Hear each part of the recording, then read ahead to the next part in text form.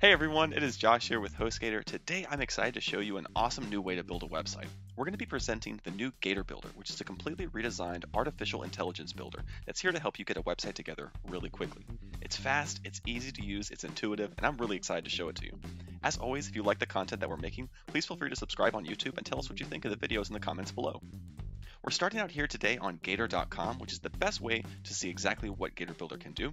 If you haven't purchased a package yet, you can go ahead and check out some of the ones we have down here. We've got 3 different packages and versions available for you to help you get a site together really quickly. If you've already purchased a package, you can click up here on Sign In and click Website Builder. This is where it's going to ask for your email address and password for the Gator Builder. Once you've got that put in, go ahead and click the CAPTCHA, proving you're not a robot, and then click Sign In.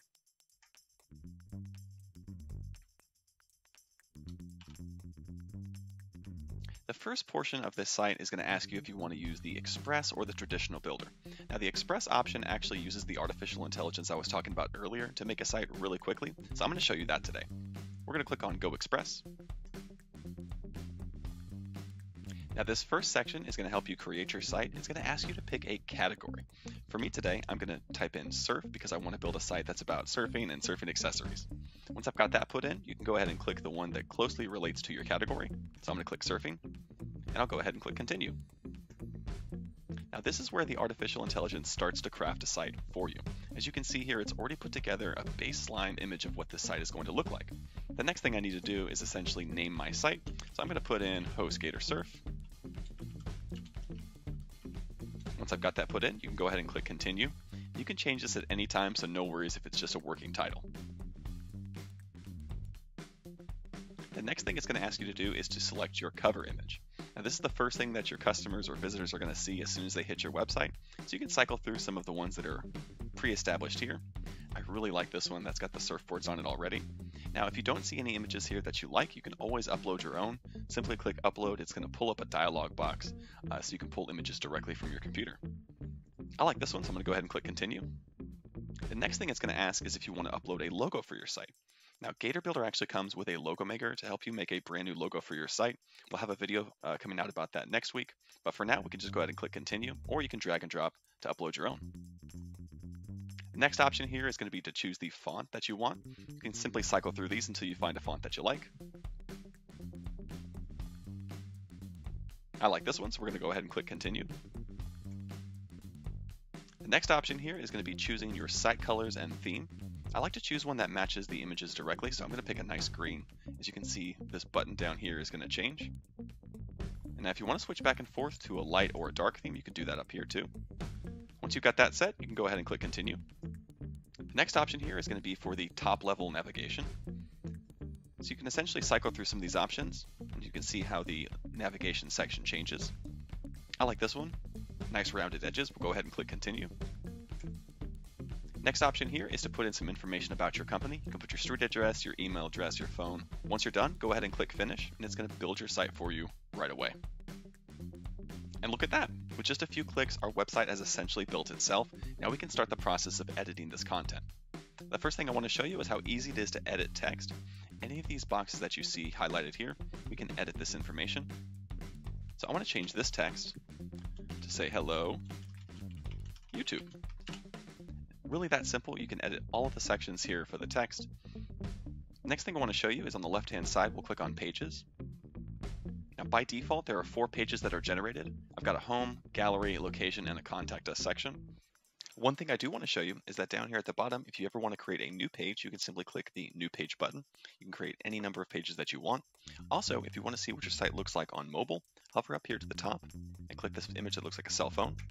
It'll show you exactly what your website is going to look like on mobile. You can toggle it back to the desktop version right here as well. If I click on the Contact Us, I can see that it changes to that page directly, and here's where I can begin to edit information. Head back to my home section, and I'll show you how easy it is to modify or edit the content that you see on the page.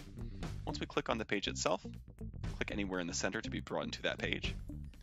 As you can see here, every single section of this site is broken up into blocks. They're highlighted here in blue. As I click on these blocks, you can see that there's an option here to add a section or to remove this section. Now let's say I wanted to add some content right underneath the bottom here. Let's simply click on Add Section. And on the left-hand side, you'll see a bunch of pre-formatted boxes already. You can cycle through those and then add a section to your site. If you don't like it, you can go ahead and click the trash can to remove it.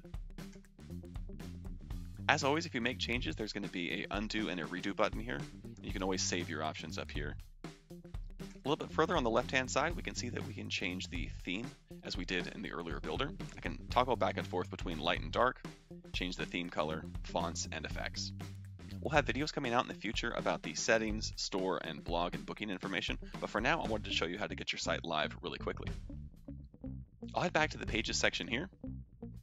Once you've got it to a place where you know you want to publish it, simply click up here in the top right-hand corner and click Publish.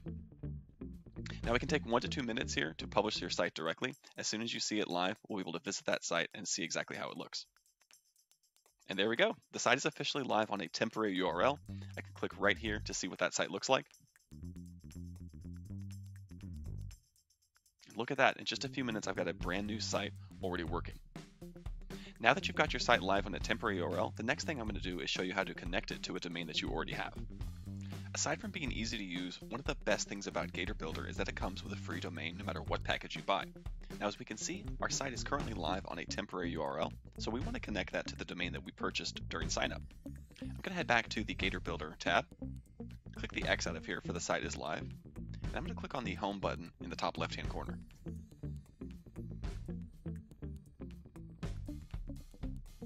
Now this takes us to the main page for Gator Builder. As we can see, we've got our published site here. I can edit it if I want to. I can also click this option down here if I want to unpublish it or delete it.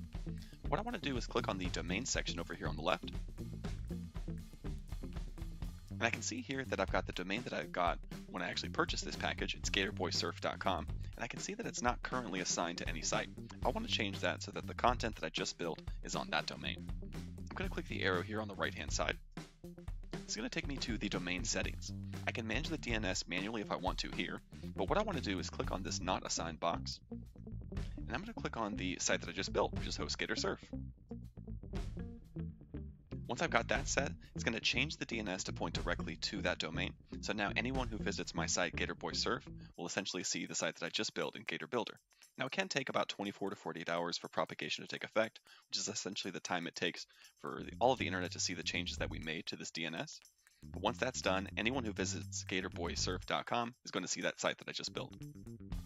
Click back here to the domain section. As we can see now, it's completely assigned to the HostGator Surf site that I just built. You can check out the domain expiration here, whether or not the SSL is active, and if the status is verified and domain privacy is enabled as well. And that's essentially it for Gator Builder. I hope you found this helpful. I really love this builder as it's one of the fastest ways to get a new website online. As always, if you like the content that we're making, please feel free to give it a like on YouTube. Let us know in the comments what you think, and subscribe if you want to see more. Thanks, y'all.